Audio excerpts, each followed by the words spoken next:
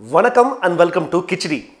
இப்போ இந்த சூப்பர் ஸ்டார்லாம் வந்து இன்டர்வியூ பண்ணுறது அப்படின்றது எப்போயாச்சும் ஒரு தடவை தான் நமக்கு வாய்ப்பே கிடைக்கும். அந்த மாதிரி இப்போ யூடியூப்பில் ஒரு சூப்பர் ஸ்டாராக இருக்கிற ஒருத்தர் வந்து அடுத்த லெவல் சினிமாவுக்கும் போயிட்டு ஒரு ஸ்டாராக ஆகிட்டார் அப்படின்னாலே நமக்கு சந்தோஷமாக இருக்கும். ஏன்னா நம்மளும் அந்த மீடியத்தில் இருக்கிறோம். நம்மளில் ஒருத்தர் அங்கே போய் நிற்கிறாரு ஜெயிக்கிறார் அப்படின்னாலே அது நம்மளும் ஜெயித்த மாதிரி தான் அப்படின்றது என்னோட ஒரு தனிப்பட்ட அபிப்பிராயம்.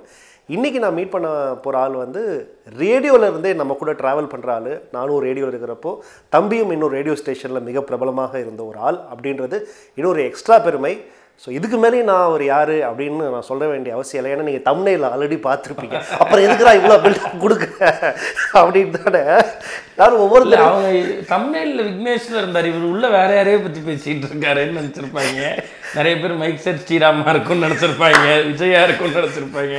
ஸோ கடைசியாக அவர் சொன்னாரே அந்த சூப்பர் ஸ்டார் சத்தியமானே ரொம்ப பில்டப் நேரலாம். நாங்களாம் சூப்பர் ஸ்டார்னா அப்போ நீங்கள் யார்? சூப்பர் ஸ்டாரை உருவாக்கிய மகேந்திரன் மாதிரியான நபர்கள் பவர் ஸ்டார். ஏன்னா அண்ணன்லாம் வந்துட்டு நம்மளும் ரேடியோ அவர் சொன்ன மாதிரி ரேடியோவில் அவர் இருந்தப்ப நான் ரேடியோவில் பிரபலமானவெல்லாம் கிடையாது. ரேடியோவில் அவர் இருந்தப்போ நாங்கள் ரேடியோவில் கடைக்குட்டியாக உள்ளே வரோம். அப்போ வந்து இவங்களெல்லாம் பார்த்து வியந்து இப்போவுமே வந்து நாங்கள் வியக்கக்கூடிய ஒரு நபர் வந்து ராதாமணன் அண்ணன். உங்களோட ஒன்லைனர்ஸ்லாம் பயங்கரமாக இருக்கும் எனக்கு தெரியும். நீங்கள் அதனால் இவ்வளோ பில்டப்லாம் எனக்கு கொடுக்க வேணாம். என்ன தான் சொன்னாலும் வந்து யூடியூப்பில் டெஃபினட்டாக வந்து பிளாக் ஷீப் அப்படின்னா தெரியாது யாரும் இல்லை. யூடியூப்பை வந்து மிகச்சரியாக யூஸ் பண்ண ஒரு ஒரு குழு, குரூப்பு, கும்பல், பார்ட்டி, கும்பல் நல்லா இருந்தது வச்சுக்கலாம். இந்த ட்ராவல் அப்படின்றது இப்போ ரேடியோ, டெலிவிஷன் அப்படின்றப்போ இந்த சினிமா அப்படின்றப்போ எப்போவுமே நமக்கு வந்து ஒரு கனவாக தான் இருக்கும். அந்த இடத்துக்குள்ளே போன பிறகு என்ன ஃபீல் பண்ணி இவ்வளோதானா இல்லை இவ்வளோவா எங்கள் அப்பா அப்படி இருந்துச்சு? இல்லைண்ணே, சினிமா கனவாக இருக்கும், நிறைய பேர் கனவாக இருக்கும். ஆனால் நம்ம சினிமாவை வச்சு செஞ்சுக்கிட்டு இருந்தோம்ல ஒரு கனவுல, அப்போ வந்து கண்டிப்பாக சினிமாக்குள்ள ஒரு ஐடியா இல்லை, இங்கே போனால் நம்மளை செஞ்சுருவாங்க அப்படின்றதுனால நம்ம இப்படியே டிஜிட்டல்லே காலத்தை ஓட்டிடுவோம்னு தான் நினச்சோம். அது எதேச்சியாக ஆதி மூலமாக தான் ஒர்க் ஆச்சு. அவர் தான் ரொம்ப நம்பிக்கை கொடுத்தாரு படம் பண்ணலான்னு. அதுவும் ஒர்க் ஆச்சு. அதுக்கு அடுத்து நமக்கு இமீடியட்டாக படங்கள் சைன் ஆச்சு, பண்ணிகிட்டு இருந்தோம். சினிமாக்குள்ளே வந்தோன்னே இவ்வளோ தானானும் இல்லை, இவ்வளோ பெருசா அப்படின்னும் இல்லை. இதுவும் ஒரு கிராஃப்ட், இதுவும் ஒரு வேலை. ஆனால் என்னென்னா டிஜிட்டலில் இருந்துக்கிட்டே சினிமாவில் இருக்கிறது ரொம்ப கஷ்டம்னு. ஏன்னா சினிமாக்குள்ளே இருக்கிறதுக்கு பயங்கர டிப்ளமேட்டிக்காக இருக்கணும். எதை பற்றினுமே கருத்தையுமே நம்ம சொல்ல முடியாது, யார் பற்றின கருத்தையுமே சொல்ல முடியாது. டிஜிட்டலில் நம்ம அப்படி இல்லை. நம்ம ரேண்டமாக நம்ம பேசினாலே நம்ம எஸ்டிஆரை பற்றி பேசாமல் இருக்க மாட்டோம், விஷாலை பற்றி பேசாமல் இருக்க மாட்டோம். ஸோ நம்மளோட எல்லா வீடியோலையும் வரக்கூடிய நபர்களை பற்றி கூட சினிமாக்குள்ளே வந்ததுக்கப்புறம் நம்மளால் சினிமாக்காரனாக பேச முடியாது அப்படின்ற ஒரே ஒரு டிஃபிகல்ட்டி கண்டிப்பாக டிஜிட்டல்லேருந்து வர எல்லாருக்குமே இந்த டிஃபிகல்ட்டி சினிமாவில் இருக்க தான் போகுது. ஆனால் இப்போ நான் இன்னொரு ஆரோக்கியமான விஷயத்த பார்க்குறேன். அவங்க இதை தான் எதிர்பார்க்குறாங்க நம்மக்கிட்ட. ஸோ நம்ம கலாய்க்கிறவங்க தான். நான் இப்போ ஃபர்ஸ்ட் டைம் கார்த்தி ப்ரோவை பார்க்கும்போது இவர் எந்தெந்த வீடியோவை பார்த்து தொலைச்சிருக்காரோ தெரியலையே என்ற பயத்திலே தான் போனேன். அஜ்ஜோ நடிகர் சங்கம், எலெக்ஷன் எல்லாம் ஞாபகத்துக்கு வந்துட்டு போகுது எனக்கு. ஆனால் அவங்க எதையுமே காட்டிக்கல. சமீபத்தில் விஷால் ப்ரோ பேசினார், ஒரு ஈவெண்ட்டுக்காக இளையராஜா 75க்காக போய் பண்ணோம், கொடுத்துட்டு வந்தோம். அப்பயும் வந்து அவருமே அதை காட்டிக்கல. அப்போது நம்ம எவ்வளோதான் கலாச்சாரமே அதை பாசிட்டிவாக எடுத்துக்கிற மைண்ட் செட்டுக்கு வந்துகிட்டு இருக்காங்க.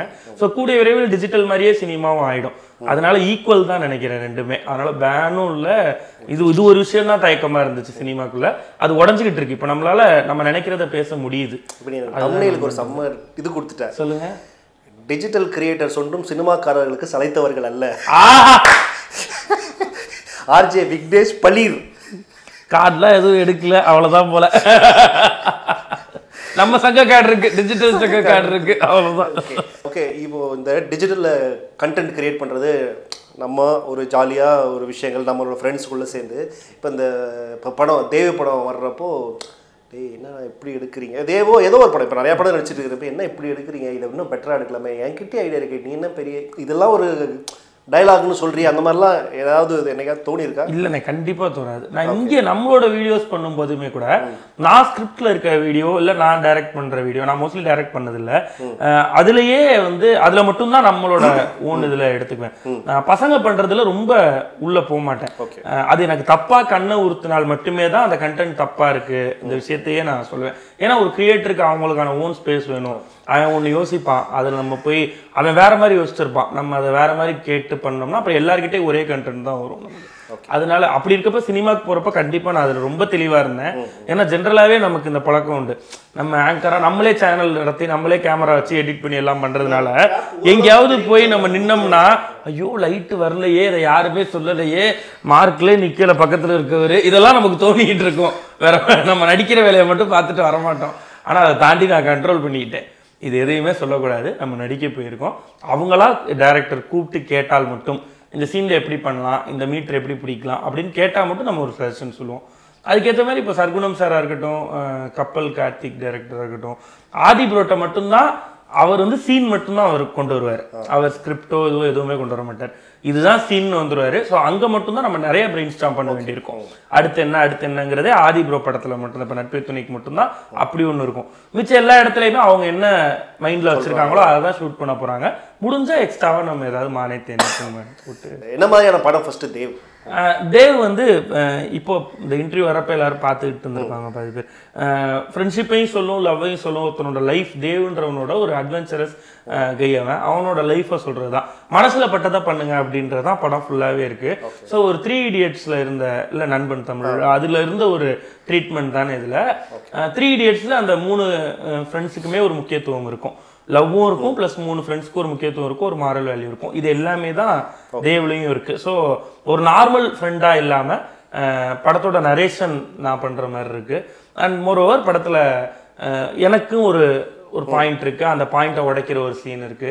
ஸோ அது முக்கியமான ஒரு கேரக்டராக தானே இந்த ஃப்ரெண்ட் கேரக்டர் முக்கியமானது தான். சூப்பர். வெறுமனா வந்துட்டு ஹெல்ப் பண்ணிட்டு போகிற மாதிரியான கேரக்டர். ஓகே. ஸோ ஏற்கனவே சொன்ன மாதிரி கார்த்தி ஈஸியான ஒரு ஈஸி கோயிங் பர்சன் அப்படின்னு நீங்கள் சொல்லிட்டீங்க. இப்போ எப்படி ஆன் த ஸ்பாட்டில் almost everyday I think combination shots நிறைய காம்பினேஷன் வந்து ரொம்ப ஜாலியான ஆள். சொல்லப்போனால் அவர் நம்மளை ஒரு கம்ஃபர்ட் ஜோனில் வச்சுக்குவார். ஸ்க்ரீன்ல போடா வாடான்னு அவர் நான் கூப்பிடுறதுக்கு தயங்காமல் கூப்பிட்டேன் அப்படின்னா அது வந்து ஆஃப் ஸ்க்ரீனில் அவர் வச்சுக்கிட்ட கம்ஃபர்ட் ஜோன் தான் காரணம். நிறைய கேள்வி கேட்பாரு, நிறைய இது கரெக்டாக இருக்கா, சுவாரஸ்யமாக இருக்கா, அந்த சீனில் இப்படி சொன்னோம், இந்த சீனில் இப்படி சொன்னோன்னு நிறைய சொல்லிக்கிட்டே இருப்பார். அந்த கேரக்டரை பற்றி, படத்தை பற்றி, சீனை பற்றி பேசிக்கிட்டே இருப்பார். அதனால் பயங்கர ஜாலியான ஒருத்தர் தான். அண்ட் நம்ம டிஜிட்டலில் இருக்கிறதுனால டிஜிட்டலில் என்ன மீம் போயிட்டுருக்கு, என்ன பண்ணுறாங்க, யாரை வச்சு செய்கிறாங்க, இந்த அப்டேட்லாம் போயிட்டுருக்கோம். அது ஒரு அரட்டை ஒரு பக்கம் போயிட்டுருக்கோம். மியூசிக்கலாக யாராவது இருந்தால் அவர் மியூசிக்கலாக பேசிகிட்டு இருப்பார். ஸோ ஒரு மாதிரி எல்லாமே அவருக்கு கொஞ்சம் கொஞ்சம் கொஞ்சம் தெரிஞ்சு அதில் இருக்கிற விஷயங்களை நம்ம கூட ஷேர் பண்ணணும்னு நினைப்பாரு. அந்த மாதிரியான.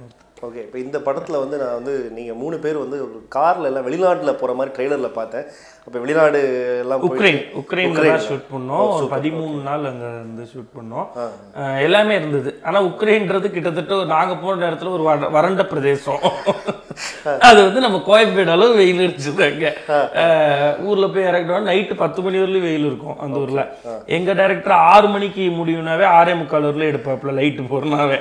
அப்போ பார்த்துக்கங்க 10 மணி வரலையும் ஷூட் பண்ணுவார் நைட்டு. காலையில் கிளம்பி போயிட்டோம்னா ஸோ டைட்டாக ஷூட் போச்சு. நடுவில் வெளில போகிறதுக்கான உக்ரைன் வெளிநாட்டு வாழ்க்கையை என்ஜாய் பண்ண முடியல டைரக்டர் மேலே. அது வெளிநாடே இல்லை,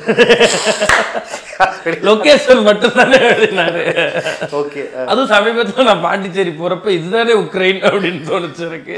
பட் அந்த லேண்ட்ஸ்கேப் அந்த இதுக்காக தான். பட் உக்ரைனில் ஒரு இடம் இருக்குது, நாங்கள் போன ஒரு இடம் அந்த பாட்டிலே வந்த இடங்கள்ல அது ரொம்ப நல்லா இருந்தது, ரொம்ப எக்ஸலண்ட்டாக இருந்துச்சு. அது இன்னொரு ஊர் கூட சொன்னாங்க, ஐயோ அது பேர் மறந்து போச்சு. அந்த ஊரில் இருக்க மாதிரி எல்லாம் இருந்துச்சு. ஹாலிவுட்ல இருக்க மாதிரி இருந்துச்சு. வெளியிலேருந்து பார்த்தியா விக்னேஷ் பாரு உக்ரைன்லாம் போயிட்டு அப்படின்ற மாதிரி இப்போ சொல்லத்தோட அந்த பக்கம் வந்து பார்த்தா தான் உக்ரைன் மாறிடே கிடையாது. ஓகே. அது ஒரு சுத்திகரிக்கப்பட்ட இந்தியா. சரி. ஓகே. இப்போ இந்த தேவ்ல வந்து ஹீரோயினோட ஒரு காம்பினேஷன் எனக்கு கிடையாது, அதனால எனக்கு பேரும் கிடையாது. ஹீரோயின் வந்து எனக்கு பிரஸ் மீட்லேயே சொன்னாங்க, நல்ல வேலை RJ Vignesh கூட எனக்கு காம்பினேஷன் இல்லை அப்படின்னு. அவங்களுக்கு எனக்கு காம்பினேஷன் இல்லை. இருக்கிற 2 சீன்லேயும் நான் சந்திரமுகி பாம்பு மாதிரி பின்னாடி சும்மா நின்றுக்கிட்டு தான் இருப்பேன். ஸோ அதில் எனக்கு பேசுறதுக்கு வாய்ப்பு இல்லை அவங்க கூட. எனக்கு பேர் கிடையாது படத்தில். வெளிநாட்டில் உக்ரைன் போகிறப்ப ஒரு சின்ன ஒன் சைடு லவ் ஒன்று இருக்கும். அந்த லவ் எப்படி போச்சுன்னு தெரியும், வெண்திரையில் பார்த்து தெரியுது. சரி. ஓகே. இப்போ தேவ் என்ன லெசன், இப்போ ஆதியோட மீசை முறுக்கு வந்து கிட்டத்தட்ட ஒரே ஏஜில் இருக்க ஃப்ரெண்ட்ஸ் எல்லாம் சேர்ந்து பண்ண ஒரு படம் மாதிரி தான் அது ட்ரீட்மெண்ட்டு. படம் த்ரூ அவுட்டாக என்ன இருந்தாலும் பட் தேவ் மூலமாக சினிமாவுக்கு கற்றுக்கிட்ட பாடம் என்ன? தேவ் மூலமாக நிறைய இவர் கற்றுக் கொடுத்துக்கிட்டே இருப்பார். கார்த்தி ப்ரோ கற்றுக் கொடுத்துக்கிட்டே இருப்பார். நான் அவரோட டெடிகேஷனு தான் அங்கே தேவில் நான் வியந்து பார்த்ததுன்னா கார்த்தி ப்ரோவோட டெடிகேஷன்.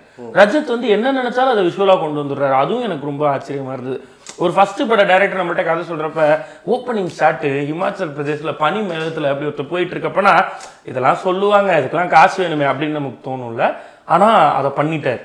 அவர் என்னெல்லாம் என்கிட்ட கதையை சொன்னாரோ அதெல்லாம் பண்ணிட்டார். அது ஒரு பிரமிப்பு. அப்போ நம்ம என்ன நினைச்சாலுமே சினிமாவில் சரியான டீம் இருந்தால் அதை விஷுவல் பண்ண முடியும். ரஜத் கிட்ட இருந்து கற்றுக்கலாம். கார்த்தி ப்ரோட்ட இருந்து 17வது படம் பண்ணக்கூடிய ஒருத்தராக இருந்தாலும் இன்னமும் அது மொதல் படம்ன்ற அளவு பயப்படுறாரு.